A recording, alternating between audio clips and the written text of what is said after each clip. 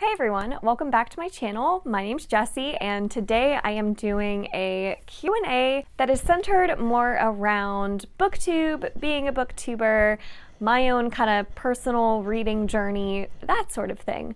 So I'm just gonna get right into it. There were a lot of questions that you all had, which I so appreciate you all sending me your questions. So I'm going to try to answer as many as I can. So we'll start off with one that was asked a couple different times in a little bit of different ways each time. And it's generally just what is my reading schedule? How many pages do I read in a day? How do I kind of balance reading with a baby and that sort of thing?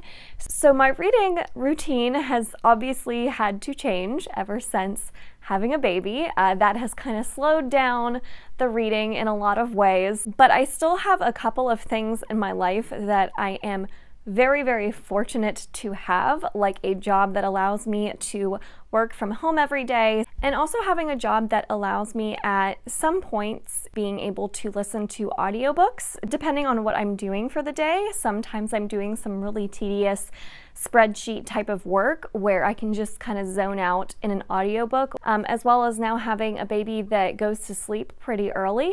So to kind of lay out what my daily schedule looks like, I wake up and usually I wake up when my baby wakes up, and then once I get her situated, I kind of start work for the day. And during work, I'm really not able to read a whole lot, and depending on the day, I either could be listening to an audiobook, or if it's not a task that allows me to listen to an audiobook, I won't do any reading for the day.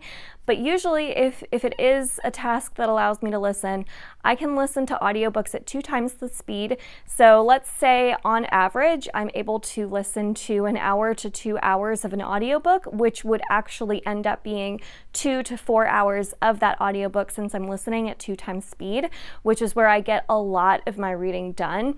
So depending on the day, I could listen to a good chunk of an audiobook, and then after work, I tend to finish up early evening, and that is when my baby goes down for a nap. So during that nap, she usually takes about 30-minute naps, 30 to 45 minutes, and I usually read during that time. That is my time to read and just kind of decompress from the day. So that's kind of a sprint for me. I try not to do anything else during that time because I know that the minute she wakes up, that's when I'm going to be busy with her, busy with any cooking or whatever other errands I have to do for the day. That's going to happen once she wakes up again. And then after that, I don't really read again until her bedtime. And her bedtime is anywhere between 8 and 9. So once she goes down for bed, I pull out my book usually and I read. And that is where I'm able to get the majority of my physical book reading done. And I'm able to read for hopefully anywhere between 2 and 3 hours. That's like my goal at night, unless I fall asleep earlier because I'm so exhausted. So that's kind of the rough outline of my day of reading. And this is like an average day, but some days I'm able to read way more, some days it's not at all. So it really just depends on the day. And then weekends, I really try to read as much as I can. And I'm not a speed reader. I think someone asked how many pages I read in a given hour or something like that. I'm not a speed reader or anything like that. I can probably read 1 page in 1 minute. So if it's an hour has gone by, it's usually about 60 pages, depending on the book. You know, if it's a young adult book, then maybe I can get through it a bit quicker because maybe there's not quite as many words on a given page. But if it's like a dense fantasy or sci-fi book, that's typically my rate. Someone asked, since I listen to so many audiobooks, why do I also have physical copies of those books that I listen to on audio? That's a great question. So typically what I do is take you through my process.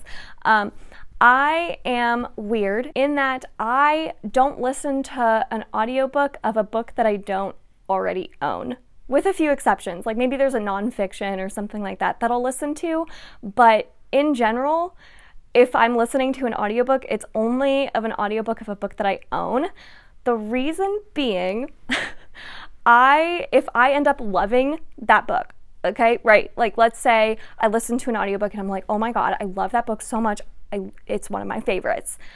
I have the hardest time rationalizing in my brain going to buy a physical copy of that book that I love, that I like want to own, I like never do it. I have so many books that I've read like on ebook or on audio previously, and I loved them, but I can't for some reason justify it in my brain going to buy the book that I've already read, because in my brain I'm like, but with this money I could buy a book that I haven't read yet and maybe I'll love that one. It is something weird going on in my brain where I have the hardest time buying books that I've already read. I have this local used bookstore. I'm so fortunate to have this amazing local used bookstore in my town that kind of enables me to have this behavior, because they will take my old used books and give me store credit in exchange, and it's a really good rate that they give you typically. So that kind of justifies it in my mind, where I'm like, okay, well, if I buy the physical book and I listen to it or I read it and I end up not liking it, it's no biggie, because I can go and get store credit and buy a new book with that credit. So it kind of enables this behavior, and it's probably not the best behavior to have, but hey, there's worse things to spend your money on than books, so I don't mind too much. I love collecting books, so that's kind of why I have physical books, even if I'm just listening to the audiobook, because again, I'm only listening to an audiobook if I own the book already. It's weird. It's very weird. There's a question about, do I sometimes not want to review books if I didn't like them for purely subjective reasons? And yes and no. So there are some times where I don't want to review books because I don't know why I didn't like them. Like, it could be for subjective reasons, and I will say those reasons, but sometimes I don't even know like the reasons. Like, I recently read The Amber Spyglass by Philip Pullman, and I just didn't really care about it, and I don't know why. Like, it wasn't anything that the book was doing wrong. There are just some books in my mind that are, I don't know why I find them so like average, and it's when I can't pinpoint a good reason and really like put my thoughts into words, that's when I have a hard time reviewing books. So those are the books that I don't like reviewing, because it's so hard to just say, yeah, it was fine. But there are some books where I'm like, yeah, it's fine. And then what makes me DNF a book? I'm trying to get better about DNFing, and it's something that I used to not really do at all. And I've found that there are so many times where I'm reading a book and in my mind I'm like, okay, I'm not disliking it, but I'm not liking it, like not loving it. And in my mind, I know it's going to be 3 stars, but I keep reading anyway, and then it ends up being 3 stars. And I think it used to be, you know, you just want to see if the end's going to save it, right? You just want to see if like, okay, but the ending could like make this like really good. And it usually never does. So I've gotten better about, if I feel like a book's going to be 3 stars in my head and I just am not connecting really to characters, to the plot, just not caring, then I'm going to DNF it.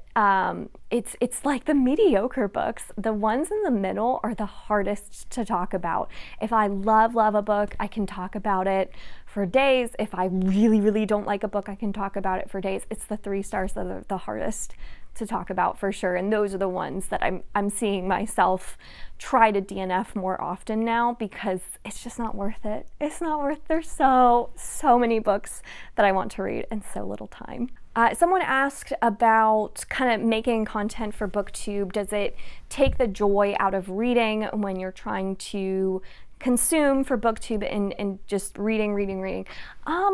So for me, Booktube has been awesome because it continues to motivate me to want to read even more. Like, I would go through phases in my life where, you know, I'd pick up a book here and there and enjoy it. I was a reader very voraciously as a kid. I loved reading, and then I kind of stopped in middle school, high school, college. College I started a little bit again, but it really wasn't until after college that I became like a really voracious reader again. So what I found that Booktube really does is it helps me stay motivated to stay a voracious reader. Like, I want to read all the things. I think it's because I'm just continuing to hear about so many cool books that the community loves and is hyping, and I'm like, what? Fear of missing out. Oh my gosh, I have major FOMO. Like, I find myself always wanting to read the next thing. And I think where it gets tricky is there will be times where I'm reading a book that I could be enjoying, but I'll be thinking about the next read rather than enjoying that read. And I think that that's where Booktube has changed my reading a little bit, where I'm constantly thinking about all the things that I want to read, but not focusing on the thing I am reading. So that's what I want to be more mindful about moving forward, is really enjoying the thing that I'm reading at that moment and enjoying that, and not having to think about what I could be reading. And I never used to think like that in the past until I really joined Booktube, but I wouldn't say it's taken the joy out of reading, at least for me.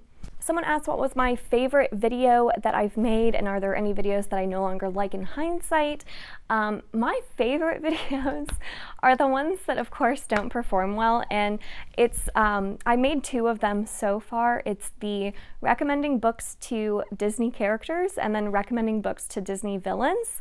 I'm a huge Disney fan. I used to work for Disney, and a subscriber had actually suggested that video idea in the comments, and I thought it was brilliant. I loved it so much. So I actually went ahead and did it, and they didn't perform well, but that's okay because I love them. I had so much fun picking out the books for each character that I don't even care. I thought it was a blast, and it's definitely like the most unique thing I think I've done. And then videos that I don't like in hindsight, I think, you know, some of my early reviews I'm not a huge fan of, and just like my first videos that I've made, like looking back at them, I didn't have the mic, I didn't have the lighting, I didn't know what I was doing. I had watched a little bit of Booktube, but not a whole lot, so I didn't know like really anything. But those are fine. It's all fine. You know, it all led me here. No regrets. And then someone asked, what do you think booktubers and Booktube could do differently? So this one's hard for me to answer because I really feel like I can only answer for myself. Like, what do I want to do differently? What do I think I could do differently? Because Booktube in general is just so big now that I feel like there really is a booktuber for everyone at this point. And if you haven't found them yet, I heard this advice from a couple different folks. If you search for like your favorite books in the search bar for YouTube and then just type in review, you will find people most likely talking about it. And I'm continuing to find different people every single day. I just can't believe how big Booktube is. I see a lot of people talk about how booktubers only ever read the same books over and over. They only do the same types of videos over and over. And what that could be is it could be just what YouTube's algorithm is showing you, because YouTube's algorithm really is picking up on things that you watch right now, and it's just pushing more of the same to you. It's not pushing different things to you. So unfortunately, you're not going to find it organically through YouTube. You really have to search for it.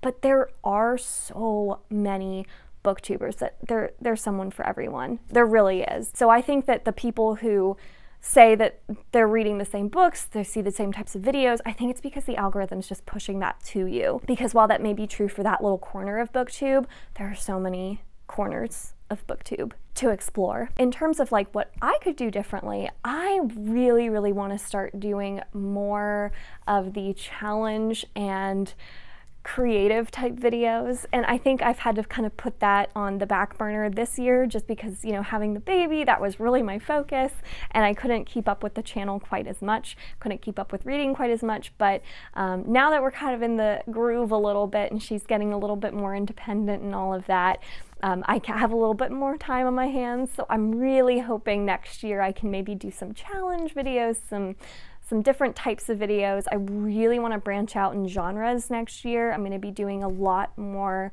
classics reading, modern classics, those sorts of things. So that's kind of what I want to do differently moving forward. Someone asked, do I read manga and could I please read One Piece? I am not a huge manga reader. I've started Full Metal Alchemist and I'm really enjoying it, and I'm planning on continuing on with that. I do not want to read One Piece. I'm sorry. I know so many people love it. I know there's a huge fandom here, which is awesome. I don't doubt it's spectacular, but it's just so big, and I have so many other books I need to read. So I'm definitely willing to branch out and try some manga, and I definitely want to continue to at least finish Full Metal Alchemist, but I probably won't read One Piece. I'm so sorry. I know my buddy Alan over at the Library of Allenxandria loves One Piece, so if you ever want to talk One Piece, go check him out. Someone asked, do I ever get teased for reading? No, and I'm so sorry that you do. Reading is awesome, and I feel like I would have gotten teased in like middle school, high school. I feel like I would have gotten teased. But I think as you get older, reading is something that you don't see a lot of people doing it in your everyday life. At least I don't. Like my circle of friends really doesn't read. I have one reader friend. But yeah, like I feel like it becomes like cool again. Like I know it's seen kind of as like this nerdy thing when you're like younger, but I feel like it becomes cool again. Someone asked, have I ever considered quitting BookTube, like burnout? No. When I started BookTube, I like went full in. I did Monday, Wednesday, Fridays. I consistently was uploading and filming and doing all the things. And I think it's the hardest when you start out. And I've seen someone else ask, you know, what's healthy versus unhealthy ways to grow your BookTube channel. And I think the hardest thing for me was starting out, because unless you have some other platform or people in your life who are readers, and you already have kind of like a built-in audience when you start out, you start with nobody. And I was so clueless, like I didn't know anything really about like the community. I didn't know what Discord was. Like I didn't know any of these things. So I didn't have anybody in my life who was like built-in audience when I started. So I like started with nobody watching. I would get like 20 views and I was like, whoa, yes! And I would get like a couple comments. And honestly, it was fun. It was really fun. Like for me, I didn't have anyone in my life to talk about reading with. So the fact that I had one comment of someone wanting to talk to me about books that I was reading, I was so ecstatic. This was just a way for me to like talk about awesome books that I was loving or rant about books that I wasn't. And if anyone was going to listen, I was going to be happy because I didn't have anybody before. So I think starting out, I had this attitude of like, even if I have just one person, that's enough. But I feel like there's so much pressure to like grow. And I can see how people can easily get discouraged if they're not growing at a certain trajectory or they're comparing themselves to how others are growing. So I think it's starting out is probably the hardest part of BookTube. And where was I going with this? Because we started with have I ever considered quitting? Where I was going with this was when I first started, I was going hard. I was Monday, Wednesday, Friday, let's do this. And I found that I could not keep up with that. And so what I found was, instead of quitting completely, because I loved doing it. I loved just talking to like anyone about these books. I would just cut back. I would just upload a couple videos. I was really worried after the baby that I would not have any time. I was so worried that I just was not going to be able to keep up with it. I was worried I wouldn't be motivated anymore. And honestly, I was so excited every time I would sit down and get to film. Even if I uploaded only a couple videos that month, I was still so happy. Yeah, no, I have not considered quitting. I think if you start and you find yourself feeling burnt out, don't feel like you have to stay consistent, pump out all these videos. Like, that's not the only way to grow. That is absolutely going to be one way you can grow, is staying consistent. So one healthy way of growing your channel is definitely posting consistently, and I think that that did help at the beginning for me, for my growth. Other healthy ways to grow your channel is connecting to the community via Discords. So if you love certain creators, usually almost all of them have Discords that they run, or at least are a part of. So join them and chat online with people. I met so many awesome friends on Booktube through my Discord, so that was an awesome place to go to meet people, and that's where people will continue to meet each other and therefore build their community of readers. So definitely, like, get involved in the community, find people through Discords. An unhealthy way to grow a channel is just not being yourself. I think you just have to be you. I think being genuine, being honest, being transparent about things. So there are definitely a ton of different ways to grow your channel, but really it's more about growing your community and finding like-minded readers. That's the goal at the end of the day. So I think you can definitely do that without focusing as much on the numbers. What are my favorite videos to film and watch? I love filming my Roll the Dice TBRs. I look forward to that every single month. It is my favorite thing. I love finding out what I'm going to read for the month or what I get to choose from for the month. It is so much fun. Keeps my reading exciting. So it works for me. I love it. Those are definitely my favorite to film. And my favorite to watch are probably challenge videos. And that's why I want to do more of them, because I love watching them. Like, anytime a booktuber tries another booktuber's favorite books, or tries, you know, reading hyped books or underhyped books or whatever crazy category of thing that they're challenging themselves to do. I love seeing that kind of stuff. The biggest problem with filming those videos, and why you probably don't see them all over the place, is because they take so much time to film. And for me, I have so many books that I already physically own that I want to get through. I can't yet justify buying more books for certain challenges that I have in my brain without first finishing a lot of the physical books I have on my shelves already. So for that reason, I don't do as many challenges as I would like to, but that's definitely something I would love to do next year, is do some of these challenge videos, because I love watching them. They're so entertaining. I also really like tier ranking videos, but I film on my phone and I don't know how to do a tier ranking video on my phone.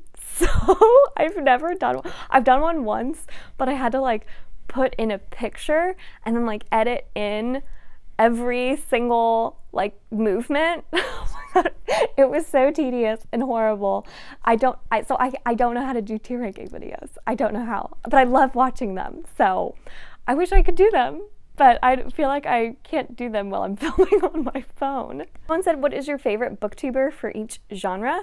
I have so many, so I'm gonna link a bunch of different channels that I adore down below and try to list them like by genre, but a lot of them read like everything, so take the genres with a grain of salt, but it's just all those channels I adore watching. A lot of people ask about like my favorite childhood book or what got me into reading, that sort of thing. I've always been a reader, so it's really hard to pinpoint like what exactly got me into reading, because as a kid I loved reading. I will say what got me back into reading after college, because I took this huge hiatus from reading, for fun at least, through middle school, high school, college. So what got me back into reading was one of my dear friends, who has a book talk that I'm going to link down below. I do not have a book talk, but she does, and she's fantastic if you want to check out her recommendations.